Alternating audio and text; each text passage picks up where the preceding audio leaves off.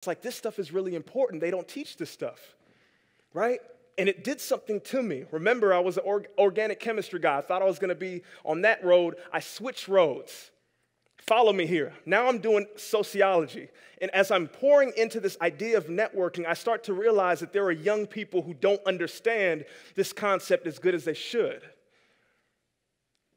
Next thing happens. Fast forward, I end up going and working in administration at Princeton University on my off time, so 9 to 5, so 5 to 9, I develop a program called Profound Ivy where we talk about networking, helping young people make their transition to the real world. We go into it for 3 years, all in it, and I love it. I get to speak like this, but instead of 700, it's like 30 people, but we're in it, right? And I'm following my passion. Everybody repeat after me, follow your passion. Everybody say it like you're passionate, follow your passion.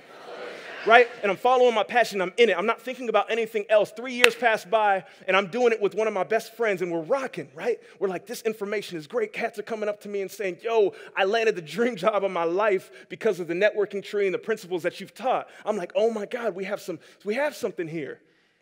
2 years pass by, and I say, you know what? I'm going to write a book about it, not because I think I'm a great writer, but because I think this information needs to be heard. How to Network in College comes out in the 2016, December 2016, right? How to Network in College, helping college students successfully navigate through their undergraduate and graduate years. I become a best-selling author.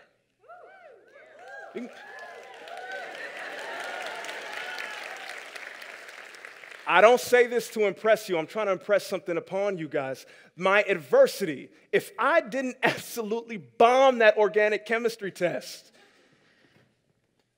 like hear me, because some of you right now are in situations where you're bombing something. Something is hitting you in the head right now. You're absolutely failing. You're trying to figure out what's going on, but you're being redirected. You're being repositioned for your passion, and you have no idea. I'm talking about the power of perspective. Everybody repeat after me, the power of perspective.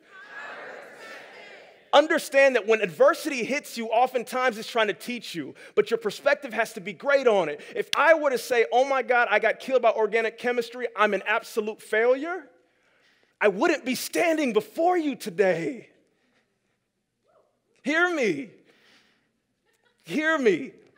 I want to sit on this because I'm not talking to everybody, but I'm talking to somebody. Like you're in something right now and something is hitting you in the head and you're like, man, life is hard. Like I can't get everything together. Like I don't know what's going on in my life. I'm trying to put two pieces together. I just want to look like everyone else. I want to look like everyone else. Everyone else is going like this, zoom, zoom, zoom. I got friends who are passing me by, but for whatever reason, I'm sitting here and I'm sitting in failure. And I'm talking to you, not all y'all, you. Your failure is your teacher. Your failure is your teacher. If you look at it with the right perspective and the right eyes, I promise you, as real as I'm standing on this stage today, I promise you that oftentimes life puts us in a position so that we can absolutely be hit in the head so that we can redirect ourselves and know which way we're supposed to go. If you feel me, say, yeah. If somebody in the back feels me, say, oh, yeah. Right? I want to sit on that for 2 seconds. Like someone who's like failing. Like it looks like failure, like it feels like failure. You're not failing. Your perspective is off. I swear to you, I thought I was failing.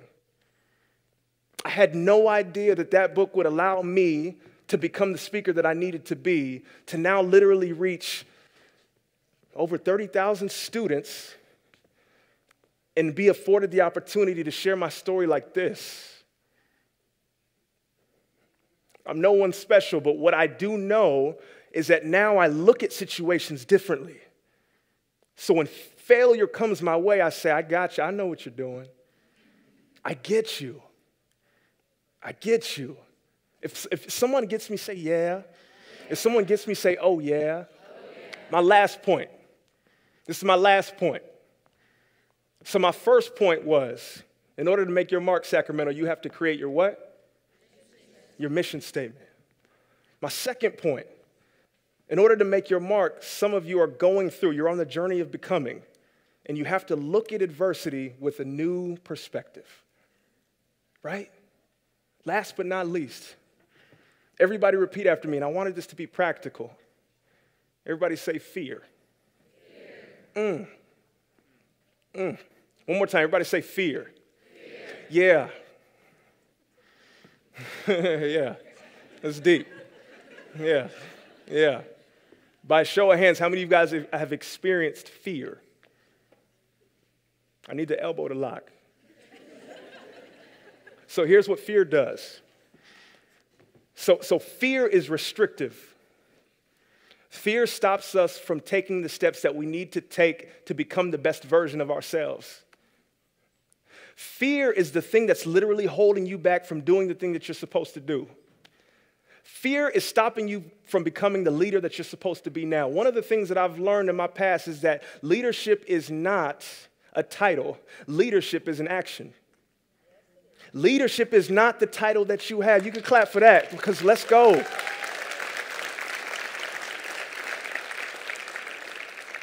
I'll stay here. Leadership is not a title. Leadership is an action. Leadership is not a noun. Leadership is a verb. Leadership is not what you look like or where you are. Leadership is the way in which you interact and how you treat the people around you. I'm trying to tell you something, people. Leadership is each and every one of you right now are a leader right now. Young professionals, unemployed, if you don't know what's going on, you're a leader just by the way in which you operate. I'm being honest.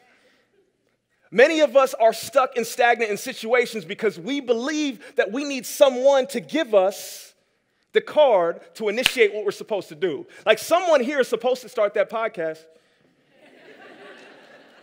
Someone here is supposed to write that article. Someone here is supposed to have that difficult conversation with the people in their lives. Someone here is supposed to create that new relationship. Someone here is supposed to get off Netflix. Someone here is supposed to stop. Listen to me. I'm being honest. This is just from experience. Someone here is literally supposed to absolutely put their time and their effort in something new. Like right now, you're talking about work-life balance. I'm telling you right now as a young professional, that kind of doesn't exist. Like someone here right now is supposed to focus on their dream and their goals and their aspirations. The question that I ask myself every time that I speak, I don't look at this as a keynote. I look at this as an assignment. The thing that I ask myself is if I don't operate in my faith and instead operate in my fear, if I don't chase my dreams and become the person that I'm supposed to be, who loses out? Who loses out? It's no longer about me. I remember the first time I gave a speech and my niece was to the left of me and we finished and she walked up to me and she said, I was like, what? I said, I can't hear you. And she spoke up and she looked at me and she said, I'm going to give a TED Talk too. Right? I can't tell you how much that motivated me. I realized that I wasn't doing this for me. Like every time I do something, it's not just for me. There are people who are watching you right now in your journey, and you're inspiring them just by the way in which you move. There are people literally right now who are watching you, who are waiting for you to move in the right way. How many of you people know people who are younger than you who are watching your move? We got to move for them. We have to make our mark for them. And when we talk about making our mark, we're not talking about a line in the sand. We're talking about a rock, an inscription in a rock. What's the difference? The difference is a line in the sand can be pushed over at any time.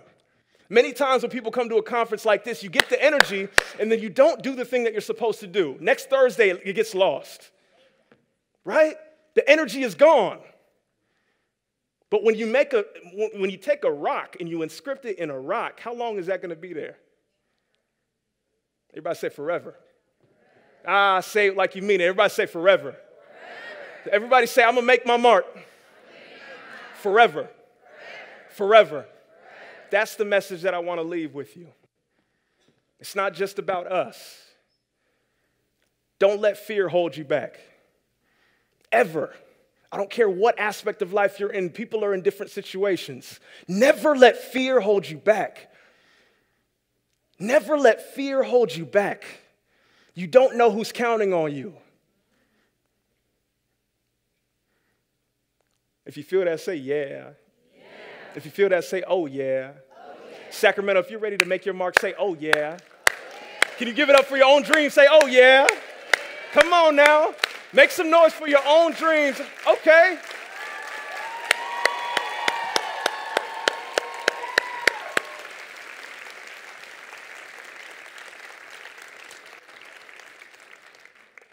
To end together, you guys have been absolutely incredible.